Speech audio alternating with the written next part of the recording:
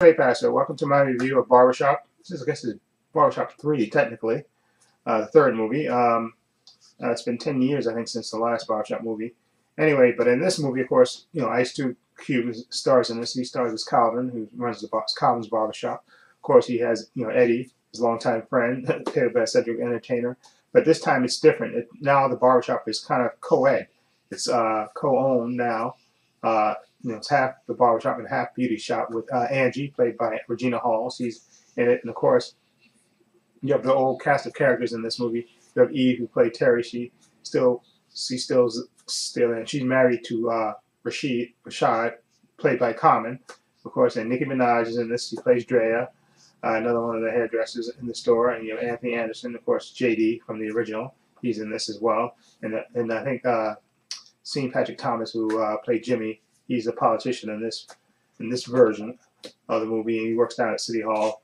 And basically, you have a sort of characters, hangers on and stuff that that hang around the barbershop. You got JB Smoove. He plays One Stop, who kind of rents a chair and also sells other stuff on the side.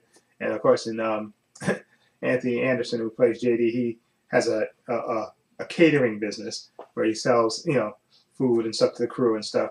And anyway, basically the story is about what's happening in Chicago, at least specifically if you've seen the trailer, you know what's happening.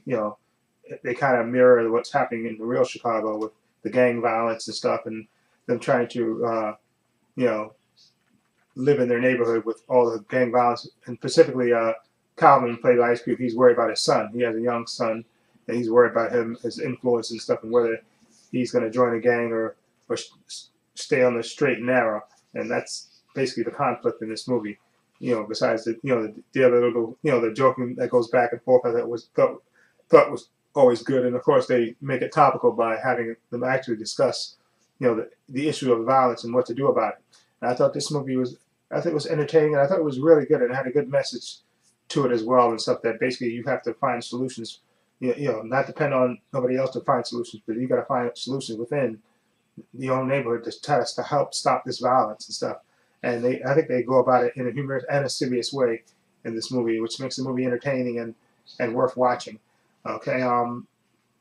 Again, I thought Ice Cube was really good in dramatic parts, and of course he's kind of like the ringleader, and everybody else. You have a little subplot with Common and Nicki Minaj. Common's married. His character's married to Eve Terry, and he's trying to their marriage is kind of they're kind of passing on ships in the night type of thing. And of course you have Nicki Minaj playing Drea there, who's constantly flirting with him, and you have that little subplot there.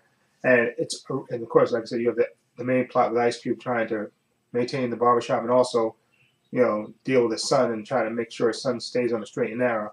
Okay. And he really decides, he still has decisions to make, whether he wants to stay on the south side or whether he wants to really for the sake of his family and stuff, maybe move to another part of town. So I thought this movie was really entertaining, and I thought it was topical, and it had a good message to it as well. And I thought it was really entertaining. I thought the comedians in this movie are hilarious and hysterical in this, and definitely a movie worth watching, in my opinion. I'm gonna give Barbershop 3. I'm gonna give it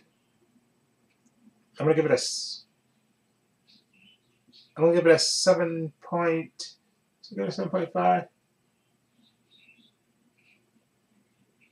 No, I'm gonna give it a 7. I'm gonna give it a 7 out of 10. I thought it was entertaining and had a good message and stuff. And like I said, if you're a fan of the other movies, this movie fits right in with them. And I thought it was really well done, all things considered and stuff. So I'm gonna give it a 7 out of 10. Definitely worth watching and going to see. Especially like I said, you've seen the other two movies, and definitely this is a nice addition to the trilogy, I guess, in this case. Anyway, let me know what you think of Barbershop 3 if you've seen it. What do you think of it?